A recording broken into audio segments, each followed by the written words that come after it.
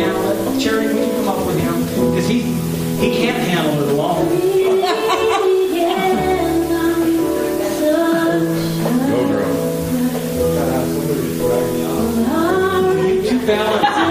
You two balance each other out like I've not seen in most couples.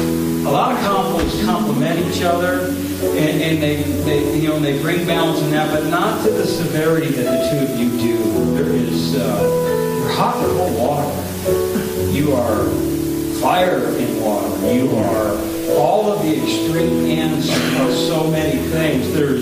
And it's not that you have fire and you have cold. It's today you're fire, today you're cold. It's tomorrow you're fire, tomorrow you're cold. You guys are all over the place. There's no consistency to the things that you're doing. There's just like stuff that's scattered all over, but there's always the consistency in the valley. Yeah, there is none that knows you like she, and there is none that knows you like he. None. And there is none that will protect you like him. And there is none that will guard your back like her. No one will go and fight for you like she'll go and fight for you. When you want to say something, you want to do something, she's already got the words in her mouth ready to come out in a leash on your behalf. And when you're ready to blow it, and you're ready to open your mouth, he's there to keep you from doing that. The things that you guys have, that you operate in, that you flow in, are rare and unique. And God says, I'm not going to take those things out of you, but I'm going to magnify those things in you. I'm about to magnify and exalt those very things that keep your marriage secure and profound. I'm about to take everything that the enemy said is bad, and I'm about to show you that I'm going to use it for your good. There is nothing that God said. God says there is nothing that I am going to leave from you in your marriage and from your family. Right now, the fears and the worries you have with Ty are illegitimate fears. God says, where is your faith in me? You love me and you love my presence, so why will I not take care of your son? Why will I not? God says, I will let him go and make his decision, but why will I not take care of him? God says, I love him more than you do. And I will not let the enemy defeat him, though I will let the enemy teach him lessons. There are some things he is going to learn, and there are some things he's not going to learn. There are some things the world's going to have to teach him, but there are some things God says, I will not let the world teach him.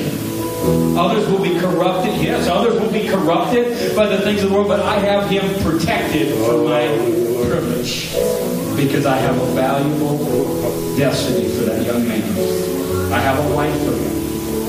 I have reserved and marked a woman for him. Many will try to come in. Many will try to take that place. Many will try to sweep him off his feet. But I've already allowed wounds in his life. I have already allowed hurt in his life. And he is already more wise than what you think. He is already more knowledgeable than what you think. And God says, in the areas that he is lacking, I'm going to fill that for him. Why are you afraid of what's going to happen to him? God says, I have him. Don't you worry. You keep living your life and pouring into the children still under your roof. Now can we talk about Jesus? God says, I'm about to bring him out, but the world's trying to pull him through. I'm about to bring him out of something that the world thinks that they have, and they're bringing him through. Yours is not to tell the world they are wrong. Yours is to tell him, Chase, about Jesus.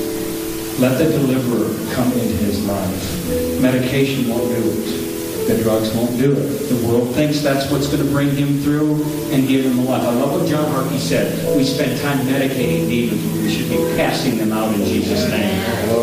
He is going to come to a deliverance point in his life, where God is going to make himself so real in his life, he can be delivered instantly. It's not going to come because you tell him about Jesus, though you are going to be watering and sowing. You're going to be living a life of example. It's not going to be because you're always there opening your door or you're walking in tough love. It's not going to really have anything to do with you. God says, I have my hand on him as well. Why are you worried about him? God says, I want you to see in him what you see in Parker.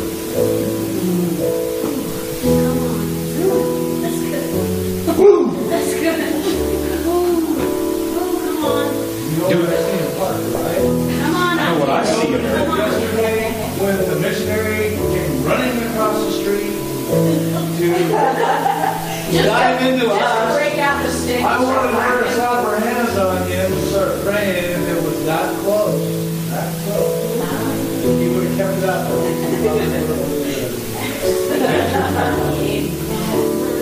God says Chase is no different than Parker.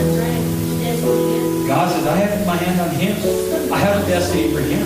And it is your faith that is needed to see that. When his grandparents and his parents and his other family members are pushing this and pushing that, I want you to push through faith and speak over him a destiny. Hallelujah. That is no different than what you see in your daughter. Because I have the same plans ordained for him that I do for her. Don't look at what you see with your eyes. God should believe that I have a destiny in mind for him. And as hard as Satan has fought to capture him, I have angels dispatched to fight for him and deliver him. Psalm 91. George, I want you to read it. Read it. Charity, I want you guys to read it. I want you to get it. I want you to speak. I want you to write it out, print it out, and I want you to paste it on your refrigerator, on your bathroom, on your living room, on the inside of your door when you leave your house. And I want you to just begin to speak that song over your entire family, over everything. Lord, though 1,000 fall at our left and 10,000 at our right, you're my shield, you're my buckler. All these things, pestilence and plague is not coming to my house. Come on, all destruction is not coming to my house. Lord, I speak over my child. I want you to begin to declare with your mouth the words of God. Holy Spirit, fill this family. Not just the 3 that are here and Chance in the back, but fill the family. Madison included. Fill the family, God. Ty included. Fill the family. Chase included. Fill the family, God. Yes. With the anointing of God. With the destiny of God. Patience is coming to you, Charity. Patience is coming to you. Right now, in Jesus' name, God says, I am bringing such a peace into you. Such a quiet and calming characteristic and personality to you. People will think you changed your hair or something. They're going to think you've lost weight, or they're going to think you did something, but it's going to be so noticeable, says God, that people are going to think you did something on the outside that changed your appearance, but God says, I'm doing something on the inside that changes who you are and all about you. Holy Spirit, fill this family, God, with your presence, God. Father God, with just as much presence, God, as they can have. Father God, fill them with a confidence and assurance that you've got everything in control. And let the very words out of their mouth, God, be words that speak life into their family, into their community, and not death, Lord, but words of life as they claim Psalm 91 for you, Lord. In Jesus' name. In Jesus' name. Come on, let's give him a praise right now. If you're a family that needs that word, come on, all you got to do is say, I take that word for myself. Come on. I claim that word for my family. I claim that word. Maybe I faulted and I erred in that. Maybe I should have spoke that over everybody. And I believe that word can be for each one of us. Some of you right now have children that are not serving God. You can claim that scripture. You know what? They are marked for you, God. They are marked for you, God.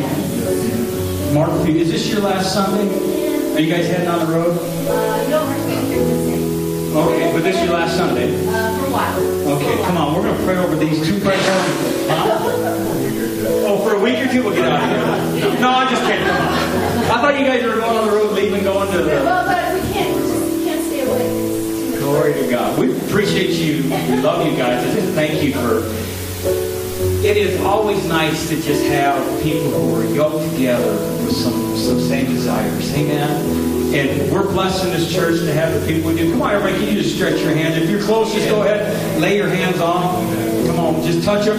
Touch them with the love of the Lord. Father, we just declare, Father God, a righteousness. And a righteousness that brings victory, God. A righteousness that brings protection. A righteousness not of themselves, but that was laid out for this earth to receive on Calvary's cross 2,000 years ago. There was a covenant established of righteousness. And I declare it over them, God, that the enemy does not have a legal right to come in and accuse because they're righteous in the blood of Jesus. Amen. The enemy doesn't have the thieves' right to come in and rob them because they have the righteousness of Jesus. The enemy doesn't have the privilege to come in because they have the privilege of the presence of God in their life. There is no open door, says the Spirit of the Lord. There is no open open door because of the righteousness and the presence of God in your life. When you think the enemy is come and risen up, you just declare there is no right. There is no open door because of the righteousness of Jesus Christ in my life and the privileges of the presence of God on me. Nothing I've done, everything He's done. Satan, you are a liar. Father, we rebuke him in Jesus' name and we declare